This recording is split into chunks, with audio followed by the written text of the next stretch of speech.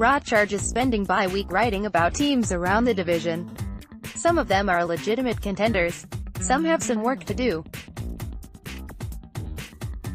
We'll outline where each team is at the midpoint of the season. With the Kings' victory over St.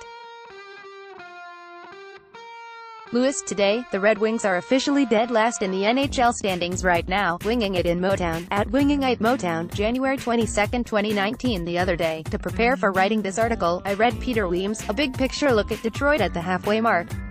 The most interesting thing about his article is that it focused on the positive. At present, this would be the Detroit Red Wings goaltending. This season, Jimmy Howard has been playing his heart out, keeping a, let's say struggling, team in some kind of contention.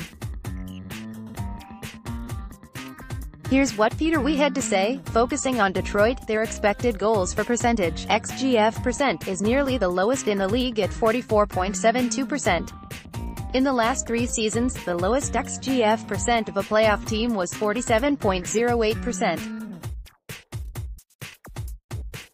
That's not to say there's some magic cutoff that a team has to be over to be in contention to make the playoffs, but it's a bad sign. The best section for Detroit is their goaltending stats, which is what I expected.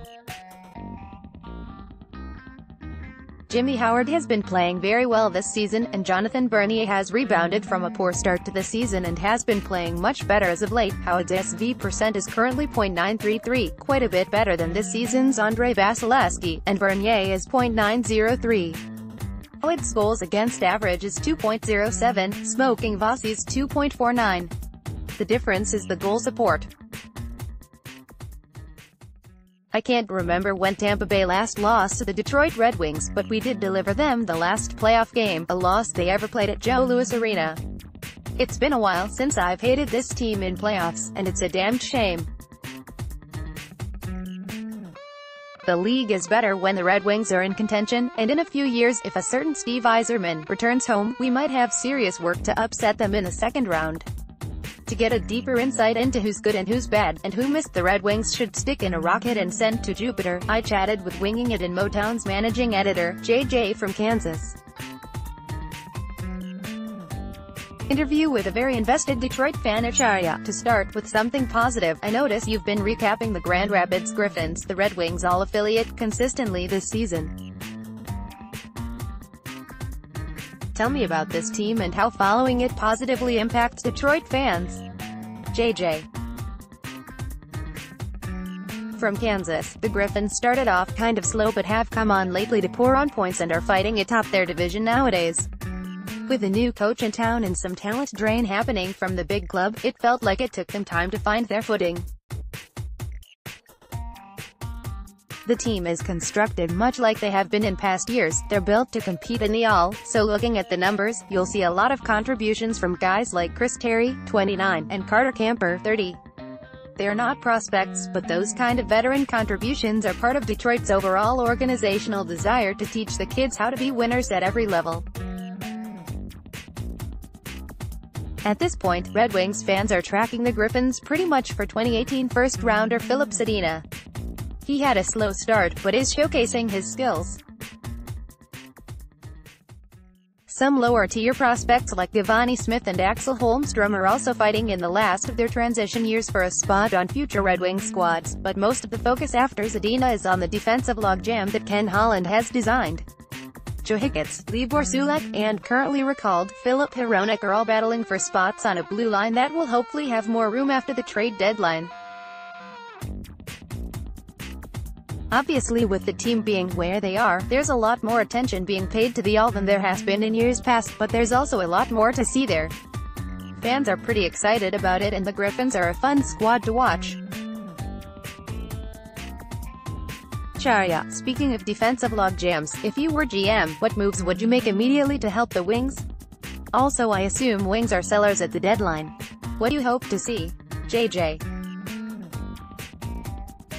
From Kansas, immediately, I'm at least calling everybody out there looking for interest in any of our goalies, veteran forwards, and veteran defensemen. I'm pushing hardest to clear out some defense, but also know that I'm in a position where I don't have to take pennies on the dollar for rental players at this point. I'm perfectly fine waiting on the right deal for Jimmy Howard because his performance in keeping the kids in games they probably should have been getting smoked in might have intangible benefits. The same goes for Gustav Nyquist playing on Dylan Larkin's wing right now, and for great in the room Luke Glendening.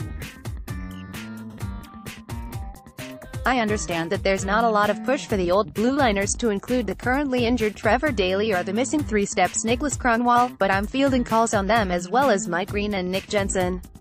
If I can get another GM to stop laughing at my mention of Jonathan Ericsson, I'm considering him too. I'll listen to ideas that feature guys 25 or younger, but I'm going to have to get real sold on something because I'd be very cautious about entering into the Oilers' gift of the Magi situation and trading for spots of immediate need when that's not appropriate. I mean, realistically we know that most of these guys aren't moving and the fans are going to get mad at everyone that doesn't end up bringing back some sort of future value in a trade, but I'm also trying to balance a team still more than 1 year away from contention and one that needs to go through growing pains without destroying the room and their confidence. Dylan Larkin learning how to lead lambs to slaughter for 2 more seasons isn't the right way to go about things. Hopefully, Detroit will enter the offseason with more than 1 first-round pick. Ideally, some GM will get desperate enough that the Wings end up with more than 1 lottery pick.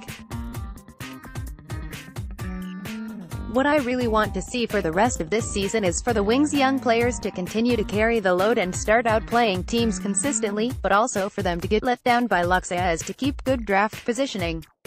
I'm not all aboard.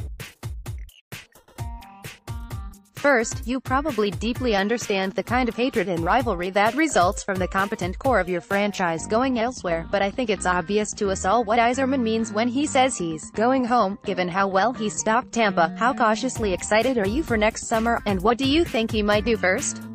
Also, undying hatred. JJ. From Kansas. At this point, I'm all in emotionally on Yzerman returning to Detroit, and if it doesn't happen I'm going to be crushed, but at the same time I feel like a kid getting ready to go on a first date, but as an adult I'm well aware of how often first dates end up in disappointment. I think Yzerman is a good GM and he's done very good work putting together Team Canada and the Lightning. What scares me is that in putting together a Canadian Olympic team, the challenge there is don't screw this up with grinders, and in what he's done so far with the Lightning, he inherited much of what I feel is important to Tampa's success. If when Yzerman returns to GM the Red Wings, he's going to be our golden boy coming home, and honestly, I've been overexcited for everything in Detroit for the last 5 years and I'm getting burned out on the disappointment when things don't live up to those expectations. I don't want to lose that fun, but holy moly, Yzerman falling flat on running the Wings would be hard for me to handle. First thing he does though? He sneaks Hedman into Detroit in his carry-on winking face. Acharya, hey. Acharya, how do you think the Atlantic stands at the end of the regular season? JJ.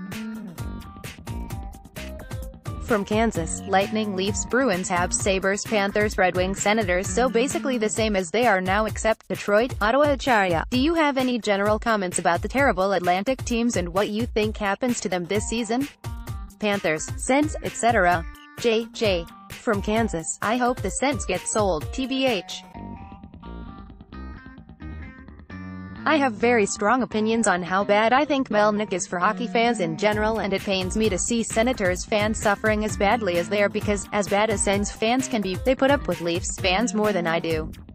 I keep forgetting the Panthers even exist and still have them cemented as essentially a feeder squad for the Blackhawks for what Dale Talon did after switching teams.